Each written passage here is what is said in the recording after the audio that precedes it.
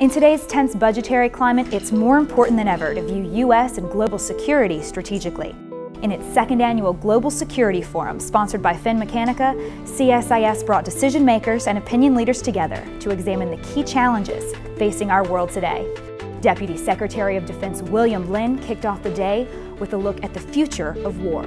I'd identify three strategic trends that could shape our future national security environment: lethality, duration, and asymmetry. From the new security dynamic in the Mediterranean to deteriorating U.S.-Pakistani relations, it was a day full of thoughtful discussion and innovative solutions. The other thing to remember is we are still fighting, in many ways, a tactical war to try to transform Afghanistan.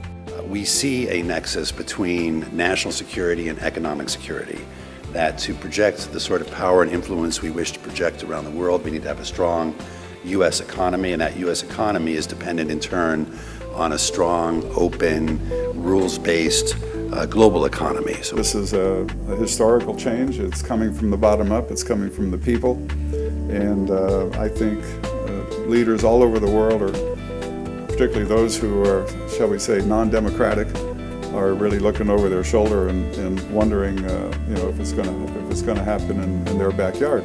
And unfortunately, because of the nature of this being a DoD internal look, I don't think we're going to be able to touch a lot of those things.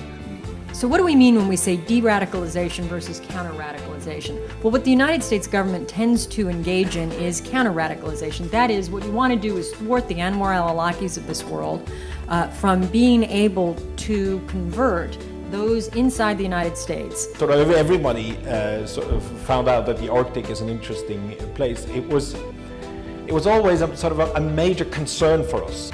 The Arab Spring, which creates such fear in Riyadh and which has unleashed such hopes in Washington, I fear is gradually going to become the Arab Winter. To view highlights as well as full audio and video from Global Security Forum 2011, visit gsf.csis.org.